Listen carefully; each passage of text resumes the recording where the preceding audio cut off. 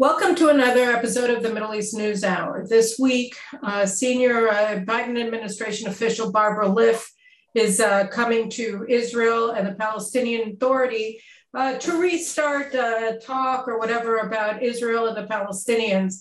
And there are very significant implications both to the timing and of this visit and for Israel itself, for its national security.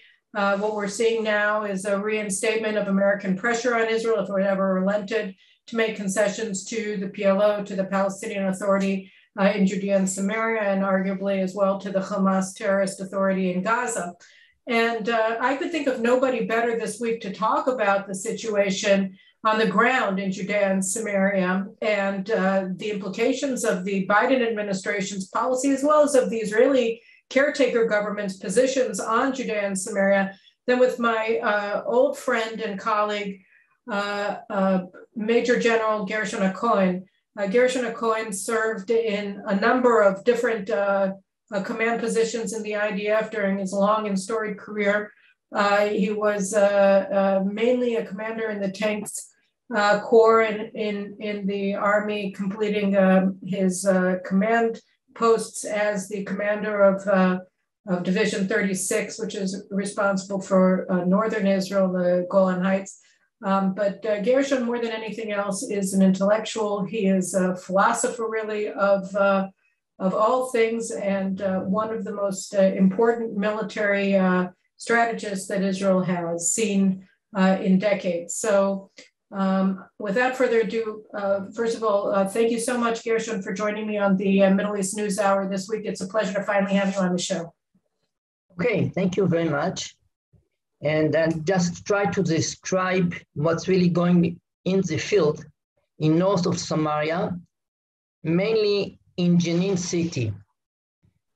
And actually, well, before you do that, before you give an overall description, which is what I wanted to ask you to do, but can you speak for a second, if you can, to how you view the timing of Liff's arrival in Israel? I think that after my description, you want to start with the overall, and then it will be the outcome. Because what I'm really challenging is the main premises. Upon them was established Oslo Agreement, and all of them are just collapsing one after the other. And if the Americans are still coming to make a kind of resurrection for this stupid process that already everyone, without ignoring it, must admit that it is not at all fitting to what's going on. So what on earth they are coming to do? This is the main question. So we are coming to describe what's going on. Actually, the Palestinian Authority forces, those who have been trained and equipped by the Americans, General Dayton, are not at all succeeding to control the main cities, of course, not the refugee camps near Nablus, near Jenin, like refugee camp Balata, etc. In the field, we are facing an organization of equipped groups that working together without differences between orientation. It means that we can find cooperation between Al-Aqsa battalions belonging to Fatah under the direct command of Abu Mazen, because Abu Mazen is still the high commander of Fatah, and Jihad Palestini, Jihad Islamic. The Palestinian Jihad. Yes. And other groups like Tanzim, Hamas, all of them are equipped, all of them are working together, not only in order to manage and to create, to lead terrorist operations against Israeli cities, but also to organize a kind of manifestation of power. In the way they are acting in the streets, in the fields. Actually, they are creating a different zone, an autonomous zone beyond the authority of Abu Mazen. if Israeli forces would not really come to act every night against them, we could find a kind of organization, military organization, exactly similar to what's going on in Gaza Strip. Actually, the Israeli forces acting there are not acting in order just to control the area. They are doing that according to very specific and definite information, intelligence information about terrorist activities that could act against Israeli citizens in Tel Aviv, Bnei Brak, as it happened half year ago. And in the last half year, we are really facing a movement of operations with elite forces every night in these territories, and they are all dedicated to save Israeli civilians' life, not in order to make an occupation or something like that. They are coming, it is a strike, arresting those who are preparing terrorist activities and going back. And according to all that, we must bring to focus several basic premises that have been the basic premises for Oslo agreement, and all of them are challenged by the way in which the emerging reality just creating new strategic trend. The first premise is that separation is good for the Israeli security. As everyone in the left wing in Israel speaking like Ehud Barak, that always repeated the slogans, they are here and we are there, or exactly the opposite, they are there and we are here with a border. You're saying separation between Israel and Syria.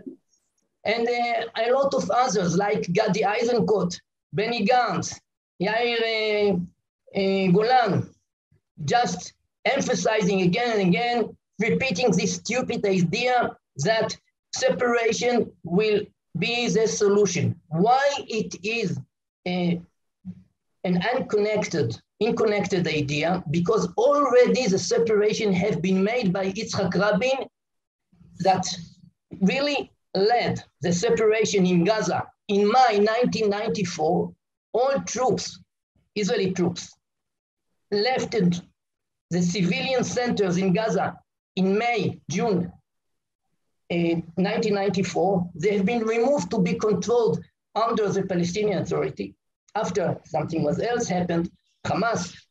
But in Judea and Samaria, all cities in Zone A and all villages in Zone B have been removed to Palestinian Authority in January 1996. It means that let me just interrupt you for 1 second, Gershon, to just people who aren't aware. So the Oslo process, the Oslo peace process that began on September 13th, 1993, called for the gradual withdrawal of Israeli forces from population centers in Judea and Samaria and the Gaza Strip. And the first step towards that was the creation of a Palestinian authority, an autonomous Palestinian authority, a Palestinian governing authority, first in the Gaza Strip and the city of Jericho in Judea in 1994 in May and June. And then after Israel and the Palestinians signed a second agreement, the interim agreement, otherwise known as Oslo B, in September of 1995, at the end of 1995, the beginning of 1996, Israel redeployed IDF forces out of all the Palestinian cities and major villages in what are called Area A, the cities and villages, Area B of Judea and Samaria, so that the Palestinians have been operating autonomously, governing themselves autonomously since 1996 in both the Gaza Strip and in Judea and Samaria. So that's a separation of governing authority between the Palestinians and Israel. Israel has not governed the Palestinians in any meaningful way since 1996. Definitely clear and accurate. It means that actually what it is called the occupation was coming to end in January 1996. Since that time, more than 90% of Palestinians are not anymore governed by Israeli government. They are under direct control of Palestinian Authority. And after 2007, in Gaza, they are under Hamas, de facto a state, and in Judea and Samaria, under direct governance of Palestinian Authority. What you're saying, wait, and just to interrupt you one more time, and what you've been saying since the beginning of your remarks is that essentially in Samaria, particularly, but not only, the Palestinian Authority has not been exercising effective governing authority from a security perspective or otherwise. This is the following step to describe. Actually, in 2005, another step was acted. You participated with me in that occasion, that the Israeli authorities uprooted 4 Israeli settlements surrounding Jenin. And it means that an absolute separation had been achieved in Jenin arena. So if separation is good for security, we must find in Jenin a kind of a new start of paradise, because separation must bring peace. As Martin Inning was always repeating, good fences making good neighbors. It is true regarding John and Smith in Texas going to the same church at Sunday, that good fences making between them good neighborhood. Not here. What happened in Gaza is the fact that they transformed themselves to be a strategic threat to Israel due to the separation and due to the high fences. Exactly the opposite. It means that the first premise is absolutely wrong. It collapsed according to what's going on in reality. What's going on just last night, we observed in TV how groups, equipped groups, making ammunition, live ammunition exercises in the field of Jenin. They are making by that observable manifestation of their authority, their presence, their existence. It means they are there as creating a new zone beyond the Palestinian Authority. And if Israeli forces would not act there every night, we can find a new Gaza Strip in several kilometers from Jenin, Haifa, from Afula, Haifa, Tel Aviv. It means that the first premise is wrong.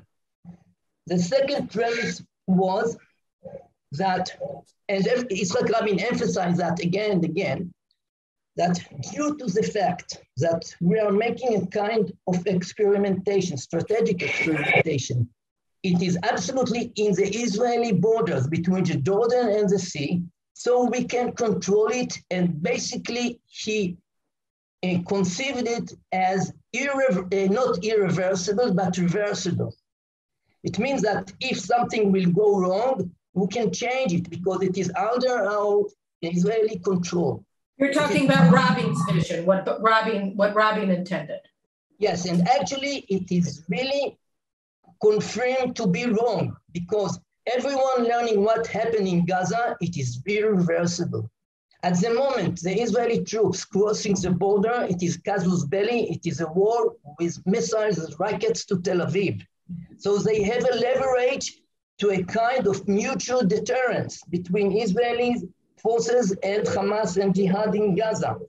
The same happened here in Jenin and Nablus, because actually what we are finding in the modus operandi of IDF is not that we are coming back to occupy and clean the all cells of terror. We are coming for a night as a strike, killing someone, taking someone, and going out. It means that the basic control of the terrorist groups is still present there. What else we must emphasize? Due to that troubles, that part of them are the direct outcome of lack of Jewish settlements, because why there is a difference between the circumstances in Hebron, Bethlehem, and the circumstances in Nablus and Jenin, because in Hebron there is Jewish presence inside the city, and there are a lot of Jewish settlements there that creating different situation regarding the security situation. The fact that we uprooted the settlements from Jenin territory, every entrance of IDF forces to Jenin city is a march of trucks and APCs. They have time to prepare themselves.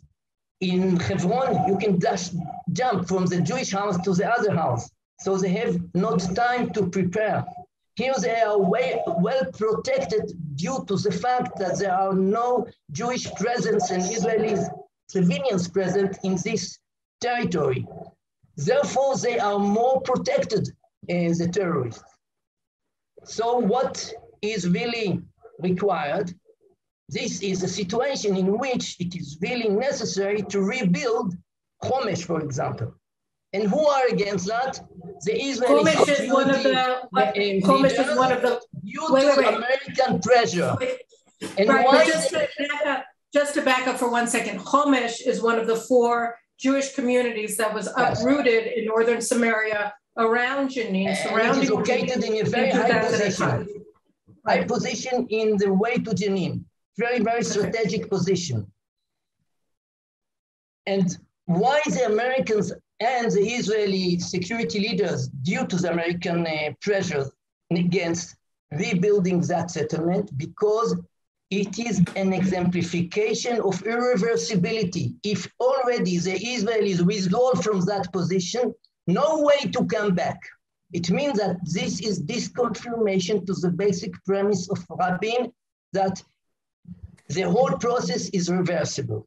They are trying, the Palestinians, together with European and American, making pressure against Israeli government not to let the Israelis to transform the bad circumstances back to what was the situation before the withdrawal.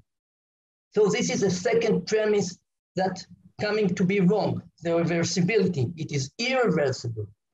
The third is that after Israeli withdrawal, after accomplishing main parts of Oslo agreement, we are getting international legitimation for our security necessities.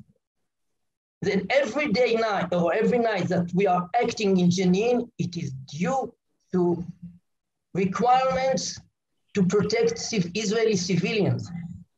If we are criticized by doing that repeated actions again and again in the depths of Palestinian cities, it means that actually it is a dream to think that all that withdrawals are delivering Israel international legitimation. Not at all. They are asking what on earth you are finding in these repeated actions inside the cities. Don't do that, because they are trying to explain that these actions in themselves are what escalating the situation. Exactly the opposite. Without these operations that are absolutely for defense purposes, we would suffer terrorist attacks in Tel Aviv, Netanya, and all Israeli cities. So the third premise also collapsed. We are not really getting international support. Just for example, what happened after the killing situation of Al Jazeera journalist. A lot of journalists are killed in battlefields. Even you could be killed in your time you participated in the American operation in Iraq. But what's the difference? That they are asking what on earth you are doing there. I mean, the very fact that we are coming to act in that arena, it is the Israeli fault. It means not at all is an international legitimation. The fourth premise is that the Palestinian entity, doesn't matter whether it will be a state or as Yitzhak Rabin defines that as an entity less than a state, must be and would be forever demilitarized. What we are facing in Gaza, what we are facing in Jenin, that they are absolutely equipped. The vision of demilitarization is empty. And from where they are getting all these new weapons for Jenin, they are smuggled from Jordan, part of them by Iranian forces through Jordan. We are knowing what we are succeeding to stop, not all the other smugglers that succeeding to bring the weapons. So the very demand of the Israelis that Palestinian Authority, Palestinian state or entity will be demilitarized is absolutely empty concept. Today, no zone in the world could be really demilitarized.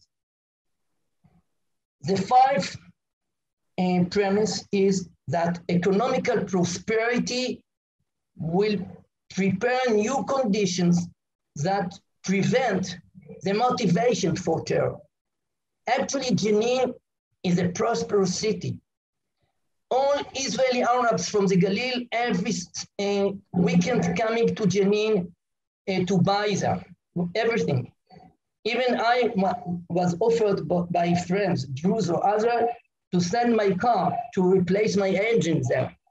But it is really interesting to emphasize, if we are speaking about apartheid, in the entrance to Jenin it is written, the entrance is prohibited for Israelis, but actually the interpretation is it is prohibited to Jewish Israelis, not to Arab Israelis.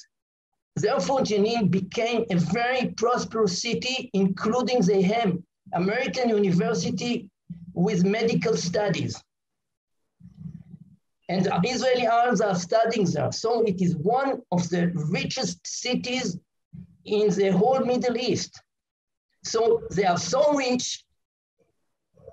What about the promise that if they will celebrate prosperity, they will just forget about terror motivation? Not at all, exactly the opposite.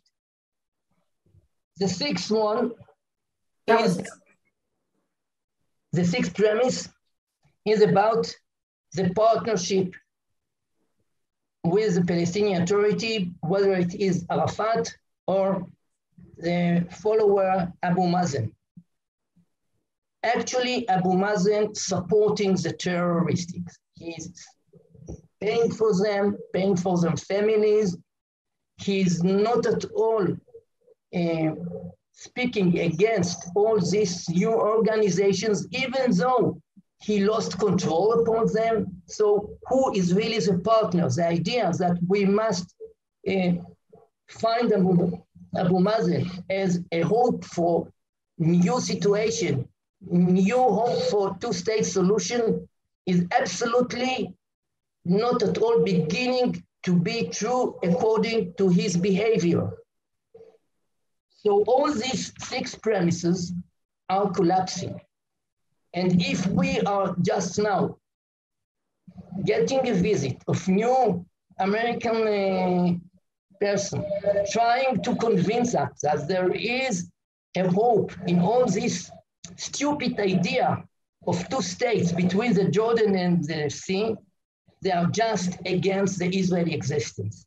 They can never really convince us that they are really, as they are declaring again and again, committed to the security of Israel. Building and establishing a state, Palestinian state, in that arena between the Jordan and what was called the Green Border is a severe danger to Israel, much more severe than the nuclear threat from Iran. Okay, so you gave all of the premises that have just fallen apart that the Oslo process was based upon. People, if they want to see a summation of it, can also look in my book, The Israeli Solution, a One-State Plan for Peace in the Middle East from 2014. But so first of all, you raised something here that I just want to spend a little bit of time, if you can explain. You said that Israel's military leadership, whether it's Defense Minister Gantz or former Chief of Staff Eisenkot, who's now joined him in his political party, and so many others of your former colleagues in the general staff, that they're influenced by the Pentagon in their refusal to walk away from all of the failed premises of the Oslo process and their continued insistence on separation as a concept that has any rationality at all for Israel on a national or military level. Can you explain a little bit about the relationship that you've witnessed between Israel's military leadership and the Pentagon, just to explain it a little bit better? First of all, the Israeli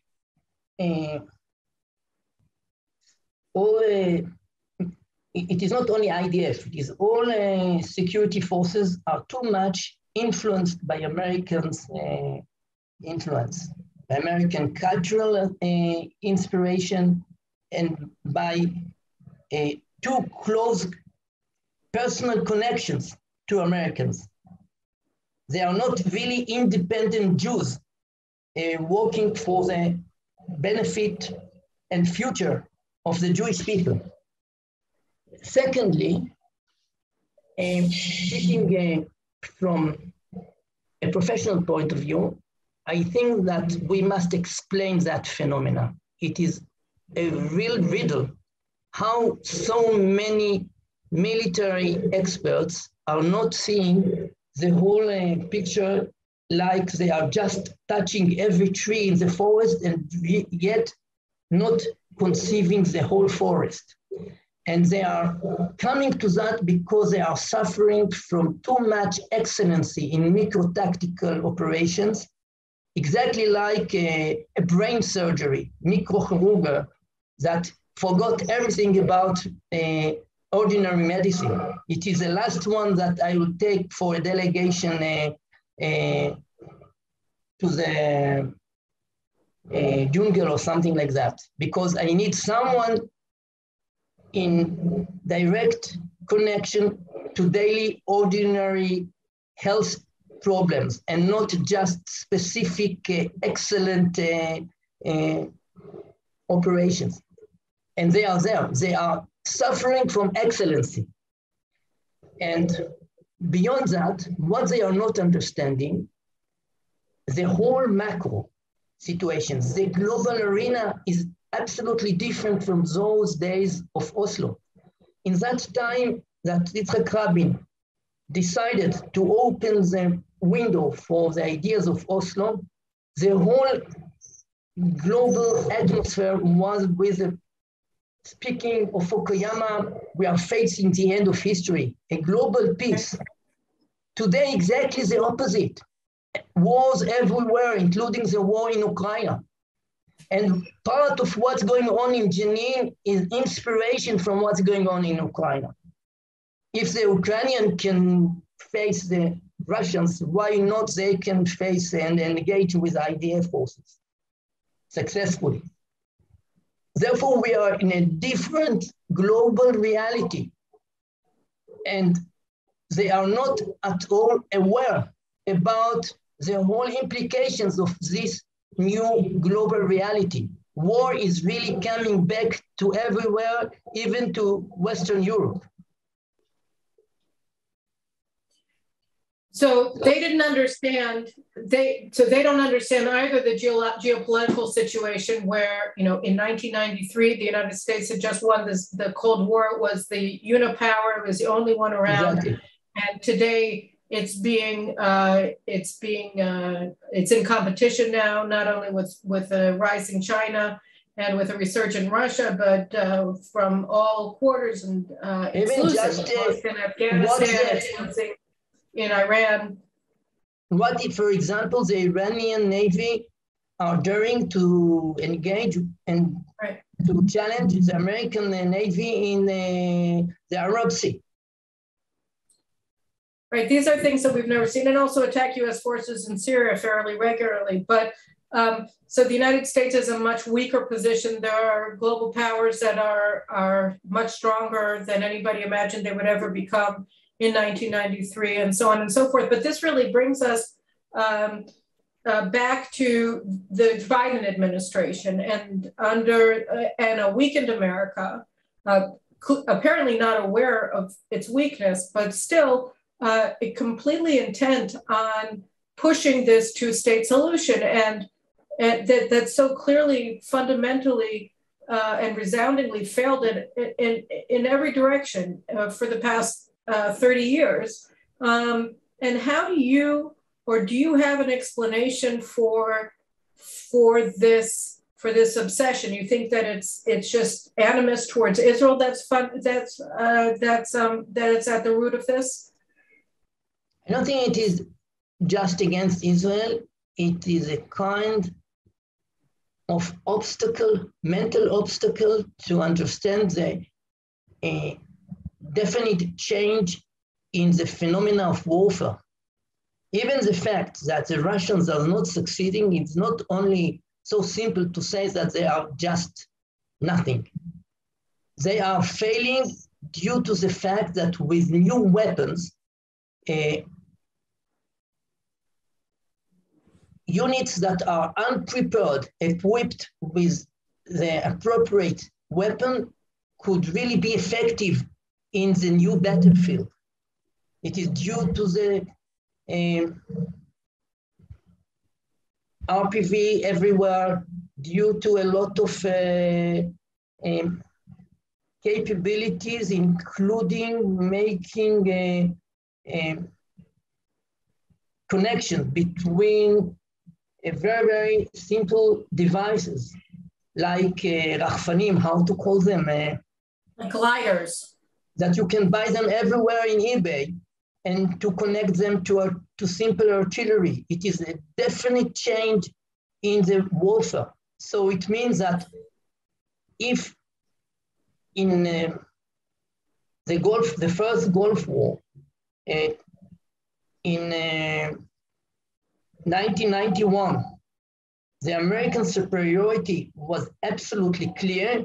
Today, they lost their superiority, and they are aware about that because they lost the technological superiority. Because today, everyone can be equipped with new technological devices. They are just on the shelves everywhere, very cheap. But you know, Israel's claim to fame, and you hear it very clearly from the mouths of the same generals that are insisting that separation is a doable concept with the Palestinians in Judea and Samaria. All they keep talking about is Israel's technological prowess, Israel's technological advantage. This is so how do you explain that? This is an idea belongs. But on the other hand, the proliferation of these technologies is fantastic. So deep. This idea belongs to the last century. We are in the 21st century. Everyone equipped with the best computer, with the best cellular phone, even if he's analphabetic. Even if he's illiterate. Yes, and just we can find the Houthi in Yemen, what they are doing with launching excellent new weapons like rockets, etc. Precise ammunition, they can do that. In the same way that I can build IKEA furniture, I'm getting instructions and building it. So the technology you think is actually far less important than, or being able to develop cutting edge technology is actually not the strategic advantage that Israel's military. And it is also part of premises that drove Yitzhak Rabin to take this risk. In his decision-making risk management, he took that basic premise as for granted, that we will keep this technological superiority. So the other question then arising from, I mean, you gave sort of the background overview of the situation and why it is so volatile in Samaria today. I would argue that it's also volatile in Judea and Samaria. We just had outside of Hebron on Friday, an Yes. attempted or an actual attack. But it was with a that was knife. carried out. What? Pay attention, it was an attack against a soldier with a knife, not with a rifle. And it was carried out by a member of the Palestinian security forces. So it isn't just that it was carried out against a soldier with a knife. It was carried out by his ostensible colleague, the Palestinian security forces that are supposed to be operating it means that in cooperation with the IDF. It means that the whole idea of Dayton Force that will be loyal to the new story of a two-state solution is really an idea that couldn't be how to say, an everlasting promise. Nothing is everlasting. Every day a new day, new motivation. So Gershon, let's just go for a second from the wider, sort of meta understanding of why things are so bad in Judea and Samaria to actually the situation on the ground throughout, because what we've seen over the past year and a half with Benny Gantz, the defense minister, having total control over the areas and Israeli policy in the areas is that he's transferred an enormous amount of control over areas in Area C. Area A, we said, was the Palestinian urban centers, their cities. Area B being their large villages, and Area C, which was under complete Israeli civil and security control, are where all of the Israeli communities are, is where all of the Israeli military bases are, all the main positions. All of the roads, all of the border areas, all of the passages to Israel's major urban centers, everything that has any military or national value for that matter for Israel is in Area C. And what we've seen over the past year or so is that Benny Gantz has done something that's been unprecedented. The scope of his permission that he's been giving to the Palestinians to expand massively their hold on lands in Area C has been really remarkable. We see where I live in Efrat and in the whole Gush Etzion area. Because they are ignoring, of course. So all of the areas that are surrounding all of our communities that make it this blossoming block of communities in Judea are being taken over by Palestinian agriculture, Palestinian illegal mines and quarries. So can you speak a little bit to what the concept guiding Gantz is, how the Americans are involved in it, and what the implications are for what's been happening under his rule, essentially, his uncontested control of the area as defense minister, what the implications are for Israeli security? Actually, Benny Gantz, together with the Americans, are working subversively against the public opinion of the Jews in Israel.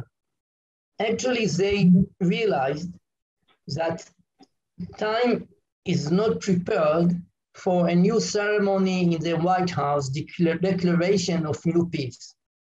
So what exactly they are doing on earth, instead of what happened in White Plantation, a huge debate about transforming 10% from being Israeli territory to Palestinian territory. This was the White Plantation negotiations that were carried out in 1998.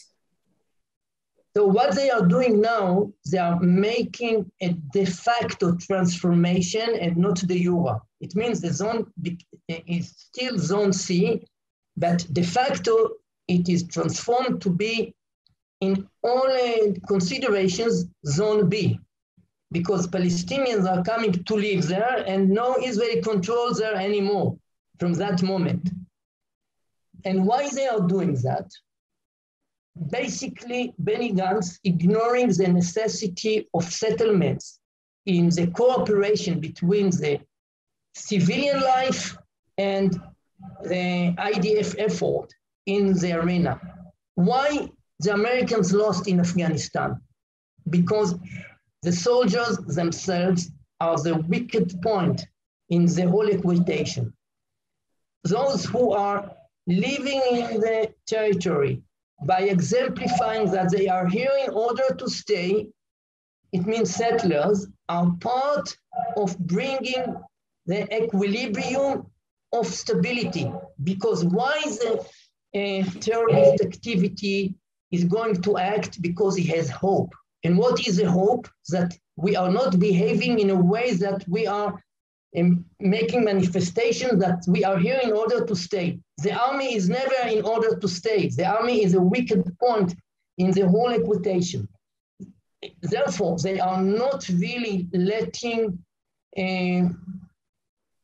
building of giving the whole permission to build. We must build every new village or every new house in the Jewish settlement is a kind of statement that they are not really keeping a hope for bringing effectiveness for their terrorist activity, because we are here in order to stay.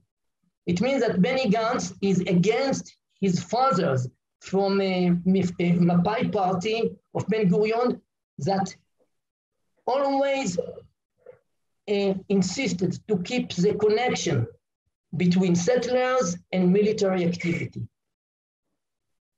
So, okay, but I think you're right. I mean, I know you're right, but just to give it a little bit more detail, I mean, right now, first of all, the first question that arises is this reversible? I mean, everywhere we look in Efrat, the entrances are the entrances to our town are being turned into gauntlets through illegal Palestinian buildings. The access roads that are going to block our access road from expanding to enable our city to grow, and all of the agricultural areas around our town are being cultivated now by the Palestinians through the largesse of the defense minister, and this is going on throughout Judea and Samaria. There was just a recent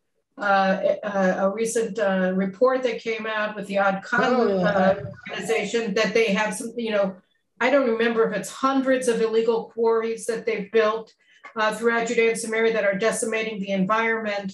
And all of this, the Israeli government and Gantz are turning a blind eye and enabling. I understand. Actually, what was built is irreversible. In August 2001, 1 month before 9/11, I participated in the Pentagon in a conference about revolution in military affairs. And everyone spoke there about special forces, leadership, special forces, expeditionary forces to the space, etc. And I told them that building a house is a new strategic weapon. And I described them how Arafat encouraging the Palestinians to bypass Jerusalem, to build from Bethlehem, Zaatra, Azariah, and to close Jerusalem to develop to the east side. And this is a strategic threat. And an American four-star general Air Force was sitting there and said, what's the problem? You have F-16, F-15, you can bomb them. Then I told them how. Of course not. We cannot bomb them. They are civilians factors of strategical warfare. And actually, at the moment they are there, it is irreversible. But yet, it is not absolutely late. We can lead an Israeli effort to build and to capture those necessary hills, necessary roads, and to build actively. It means that in the situation right now, the Palestinians are absolutely active and the Israelis are passive. And they are passive according to the instructions of the Americans, and Benny Gantz is working with them together, understanding eye by eye what they are expecting him to do. So a revolution in the Israeli policy must take place. Well, that of course is subject to elections, because under the current government, I don't think there's any chance that that's happening. And it's not directly related to the military issue, but I think one of the things that's so stunning to me is that, since at least, at the latest 2000, and when you're talking about August of 2001, we had already been suffering from a concerted terrorist war that Arafat launched in September of 2000. August, we had so many suicide bombings. Perhaps the largest and most notorious was the Sbarro pizzeria bombing in Jerusalem, where you had, I think, 15 or 16 people killed, and 8 of whom were children with their parents on the last week of summer vacation.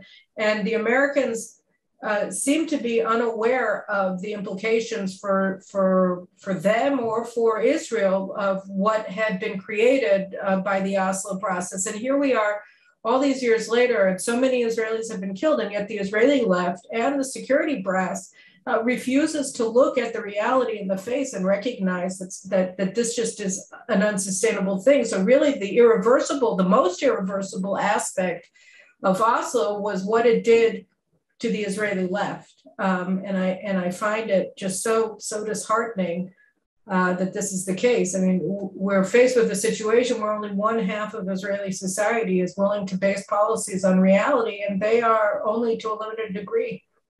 Of course, and therefore I'm getting anxiety whenever I'm listening to a new American president promising we are committed to the security of Israel. Actually, they are meaning security for Tel Aviv, security for those cities closing to Tel Aviv. I'm calling them Gush Dan ghetto. They are committing to the security of the Jewish ghetto along the sea. But if just security is the whole purpose, why not in California? But we are here not only in order to get secured life, much more than that. We need homeland, and the homeland is not Tel Aviv in itself. The Tel Aviv function is to be a gate to Jerusalem, and Jerusalem is not Rehavia in West Jerusalem, it is a Mount of Temples. This is a story. I remember I spoke with General Zini, 2001, and then he asked me, do you mean that the whole issue is a religious one? I told him, absolutely yes. And if not, there is not at all a problem. And if you are not understanding the Mount of Temple problem, so you can remove the Mount of Temple location from East Jerusalem to West Jerusalem. Why not to remove it already to California? But it is a location, specific location, and it is a religious conflict to begin with. Gershon, I think what you're saying is so key. And I want to just thank you so much for your insight. As Barbara Liff, I think she's a former member of Peace Now, and she was brought on to be in charge of the Middle East in the State Department. She's coming here, or is it the National Security Council? I can't even remember anymore. But she is coming here now, and her plan is to escalate US and Israeli actions to resuscitate a policy that has caused only death and devastation and has endangered really Israel's very existence for the past 23 years. So I appreciate, or how many years? 1993 to 30 years. So I appreciate so much your time and really the detail that you've brought to the discussion and your security expertise in relating to it. I'm going to have you on this show much more often to talk about things. So thank you very much for joining me today. Thank you. We are all wishing to the best future for all the people in that land. Of course, for the Jewish people, but for all of them. I couldn't agree more, and especially as we're coming up on Rosh Hashanah, and we really have to begin and end every conversation with greetings of Shana Tova and Happy New Year, and may the year coming upon us be a good year and a better year than the last one. And here I just wanted to share with you guys some closing thoughts after listening to General Gershon Hacohen, and what he explained to us just now. What we're seeing more and more today is this loss of faith on the part of Westerners, and particularly Western elites, in their people, in their nations, in their understanding of why they're part of a collective, We see this very clearly in the United States, of course, where you have the elites in America are going after all of the national symbols and proclaiming them to be somehow systemically racist and evil. And so you have purgings of art museums. You have obviously the dictatorships of the woke academia that's blocking free access to ideas and discussion of ideas at America's top universities. And through all of this, the legitimization of anti-Semitism, hatred of Israel, and the transformation of the war against Israel to something that's only perhaps second to the war against America, and certainly more openly discussed in polite company. And in Israel, you have a similar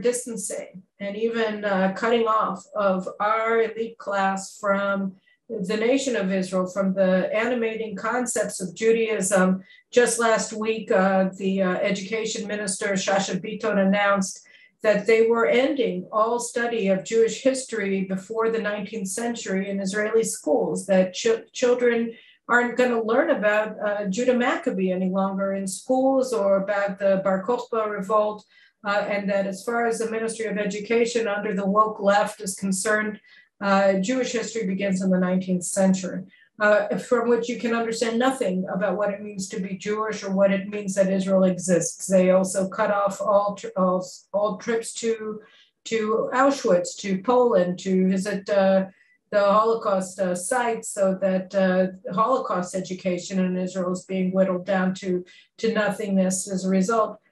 So we're seeing this cultivation of ignorance of what it means to be a nation, in Israel's case, what it means to be a Jew, what it means to have a homeland in the land of Israel, by our elites. And at the same time, we're seeing strategic actions being taken by our nation's leadership, our woke national leadership, that make it increasingly difficult as a practical matter for Israel to defend itself in any meaningful way from the Palestinians. And as we see with the nuclear deal, which I discussed last week with Richard Goldberg, also from Iran and its nuclear threat to Israel, it's as if nothing matters anymore. If our nationhood doesn't matter, then similarly, we're not supposed to take seriously threats from our enemies, whether they're Palestinian or Iranians, calling for the annihilation of our country, because it's really all about us and our inherent evil and venality.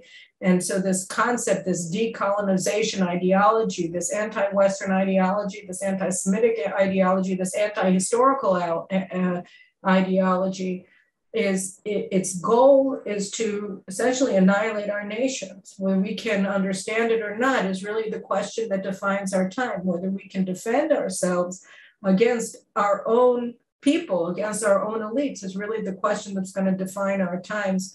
Gershon Hacohen, who we spoke with today, has really been a lone voice in the IDF for many, many years, trying to explain the importance not only of Jewish settlement in the land of Israel, along the lines that were really understood by Ben-Gurion and the Zionist socialists who formed the country, who established the country, who led the country until 1977, to military leadership, to a national security elite in Israel that simply doesn't want to hear anything, that sees only, not only do they only see the trees and not the forest, they oftentimes see only individual leaves of the trees. They don't even see the branches of the trees, because from every corner, the truth is shouting out to them that Israeli withdrawals from Judea and Samaria, like the ones from Gaza, have been devastating to Israel's national security. But they're so intent on fighting their political enemies on the right, and that includes and involves attacking Jewish history, attacking our national heritage, which is really the cradle of that heritage is Judea and Samaria and Jerusalem, that they don't want to hear anything. They don't want to look at anything. And the nightly raids in Jenin that are so limited, that are so, tiny in scope versus the expansion of the threat emanating from Jenin and northern Samaria, show just how impossible it is for our elites to take anything seriously. You saw that in the United States in the raid in Mar-a-Lago, which led directly to Biden's effective declaration of war against half of the United States population last Thursday. So I think you have to watch this space. You have to see what happens in Israel. You have to understand also the elections that are taking place, the fifth now in 3 years. as very much a definitive moment in Israeli history. After a year of this woke government, I think Israelis should already understand the stakes, and yet we see all of the time the media seeking to raise up everything to a shallow level so that we don't see the forest from the trees, so that we don't even see the trees themselves and what's at stake. This is happening in Israel. It's obviously happening in the United States. And we just have to wish and hope and work towards our people recognizing the stakes and acting to protect our national identity, our national sense of purpose, and our territory. So I thank you very much for watching. And next week, we're going to have another episode of this show where we'll talk about something else with somebody else. And I hope you stay tuned to this space, whether it's through the podcast or watching. Take care and have a great week.